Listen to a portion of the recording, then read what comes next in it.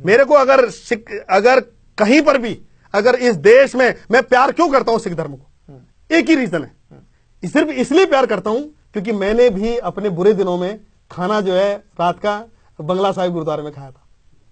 जब रात 3 दिन तक मैं भूखा था, दिल्ली में रेलवे स्टेशन में रहा था, तो वो बंगला साहिब ही है जिसकी वजह से मैं जिंदा हूं आज। इसलिए मैं प्यार करता हूं सिख धर्म को। मेरे को किसी मंदिर में किसी ने खाना नहीं खिलाया, मेरे को गुरुघर में किसी ने खाना नहीं खिलाया। मेरे को अगर खाना खिलाया है तो बंगला साहब ने, गुरुजी ने खिलाया है। और मैं आज इस मुकाम, आज वर्ल्ड का इंटरनेशनल लॉयर बना हूं। मैं अमेरिका गया हूं, मैं हार्वर्ड यूनिवर्सिटी गया हूं। अगर आज दुनिया में मैं मनोज गोरकेला का नाम है तो वो खाने की वजह से है। जब मैं 4-4 दिन भूखा था, नंगे पैर था, मैंने उस बंगला साहब में, इसलिए यहां से प्यार करता हूं। अगर आपको अमेरिका, लंदन, कहीं पर भी मुझे बुलाना हो तो मैं जहां बोलोगे वहां आऊंगा।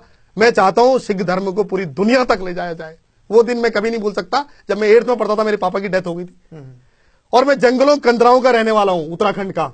आज मेरे गांव जाओ तो 10 किलोमीटर पैदल चल के हिंदी मीडियम से पढ़ाऊं और ऐसे स्कूल से पढ़ाऊं जहां टीचर ही नहीं होते थे। आज मैं गोरों को, कनाडा में फ्रेजर वैली में गोरों को पढ़ाया मैंने।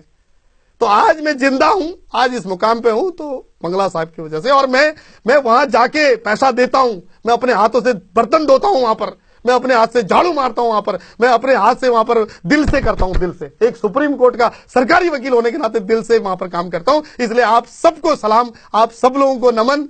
मेरे तरह पता नहीं कितने लोग हैं जो अपने आप को बुद्धिस्ट बोले, सिख बोले, मुस्लिम बोले, पता नहीं कितने बच्चों की आपने जिंदगी बनाई है, कितने बच्चों को कहां से कहां पहुंचाया है। Thank you, thank you.